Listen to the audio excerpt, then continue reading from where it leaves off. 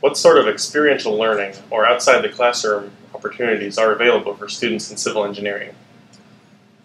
All right, Colin, this is a good question for us. Within civil engineering, we are very interested in providing students a well-rounded experience. We do this through many of our various laboratories that we have. We are right now in the Berks Hydraulic Laboratory.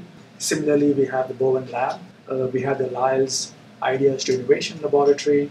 Similarly, we have the Bechtel Laboratory for geotechnical studies. We have the PAMCO Laboratory for materials work. We have the Faubourg Lab for asphalt-related work. Essentially, we combine them with our classes to provide experiential learning opportunities to students. We also have the Page Pavilion, and here students are essentially able to work on projects in teams. So overall, we are very interested in providing students with these kinds of opportunities because I think they add a lot of value to our program.